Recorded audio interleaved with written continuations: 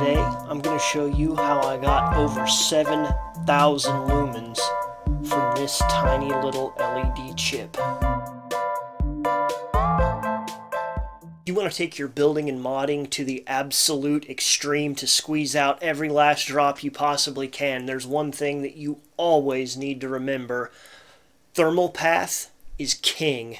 Now, I wanted to find out how much we could really push that limit, so I decided to take it to the next level and try some liquid cooling, and I ordered some copper tubing like this. For the pump on our water-cooled LED project, I decided to use a fish tank pump because they're low voltage 12 volt DC, which is pretty close to what we'll need. And I went to O'Reilly's and picked up some brake line tubing.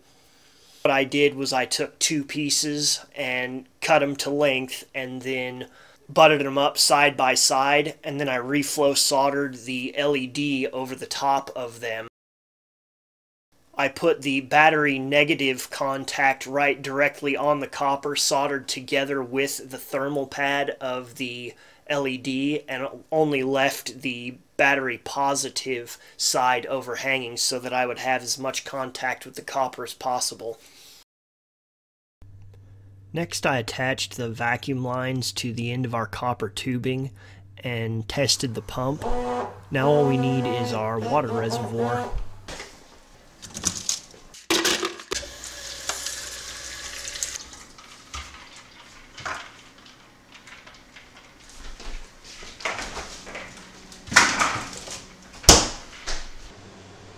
This little pump does a really good job of circulating the water. Unfortunately, my tubing doesn't do a very good job of keeping it in. So I had no real choice but to turn to epoxy, which is one of my least favorite ways to do things, but in this case it works.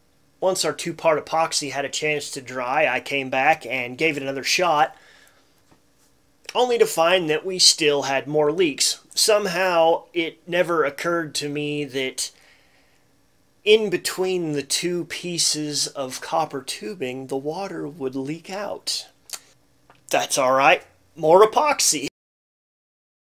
Now that we have our coolant in place, it's time to give it a shot and test this out. I'll just hook up the LED to my bench power supply so that we can monitor the voltage and amperage. And I checked the data sheet for our XHP70 LED, and if I'm reading it correctly, this particular emitter is rated at 3773 lumens at 4800 milliamps. If you're not familiar with this setup, I do have a video that shows how to make it, and also, if you're watching this, that number right there is not the actual lumen count. You have to multiply that number times 10 and then times 0.37. The major advantage of building a water-cooled LED flashlight is how stable the output is. Even when we get up into super high amperage, it just stays perfectly level. Now, some of you may be thinking that's all fine and dandy, that you were able to get about double out of an LED that was only rated at around half of that, but how is that going to go into a flashlight? Well, I'm glad I asked. The first thing we're going to need for our project is a nice piece of brass tubing.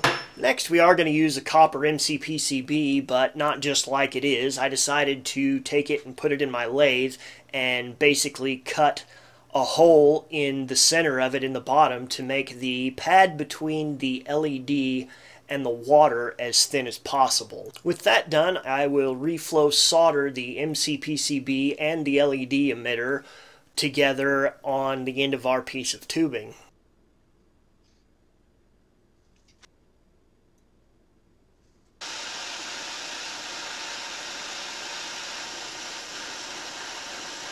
With that done, I made a small collar so that I could slip around the tube for our reflector to sit on.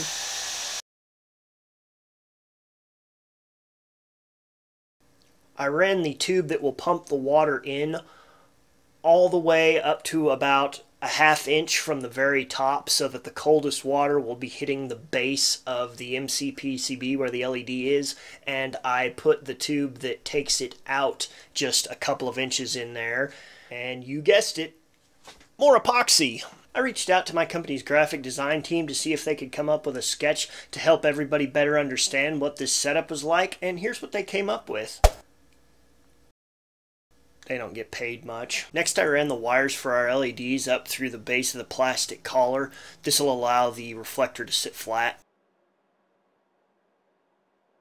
Since the needs of our pump and our LED electrically are so different, I'm going to have to just run two different batteries to them. For the pump, I'm going to stick with my 318-650 setup, but for the LED, I want to drive it really, really hard, so I want to use 26 650s. So I took an old Maglite tube and I gutted the switch and wired up hard contacts to it.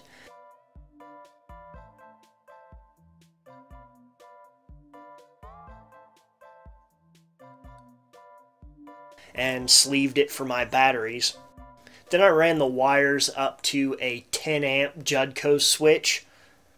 I ran a separate switch for the water pump.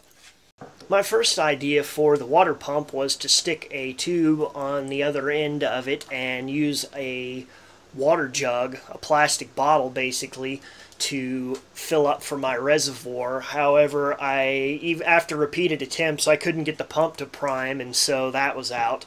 After scouring the cabinets at my house and trying to find something I could sacrifice, I settled on a mason jar. Now all we need to do is attach our reflector. Can you guess how we're going to do that? Oh, not epoxy. Why would you think that?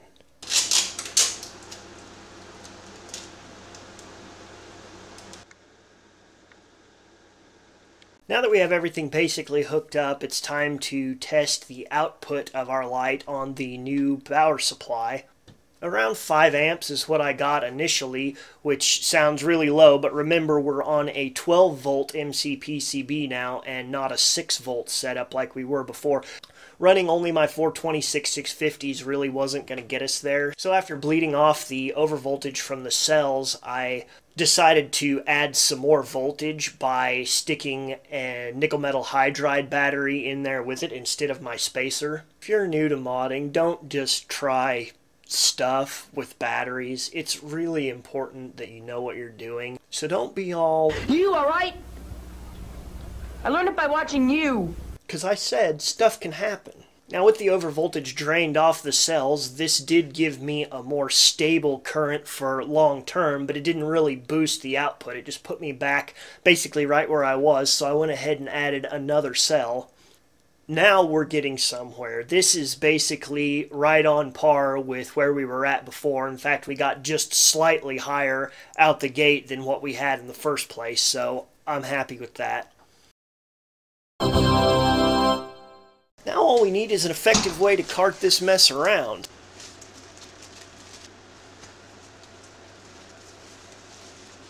I assure you, the Ghostbusters are so jealous right now. The beam of our water-cooled LED flashlight is pretty much what you'd think. It's all of the power of a multi-emitter setup concentrated into one tight hot spot.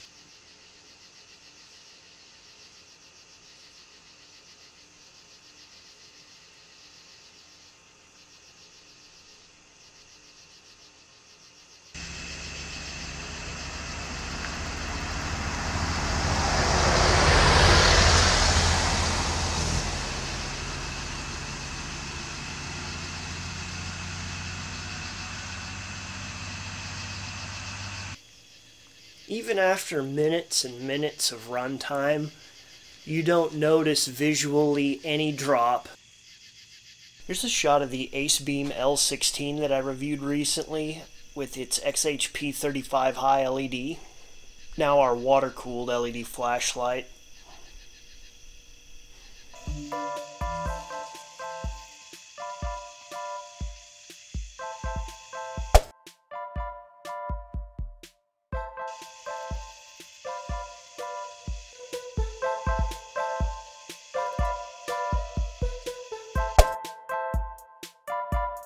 Did you learn something from the video? Was it entertaining to you? Let me know. If you got something out of it, hit that like button.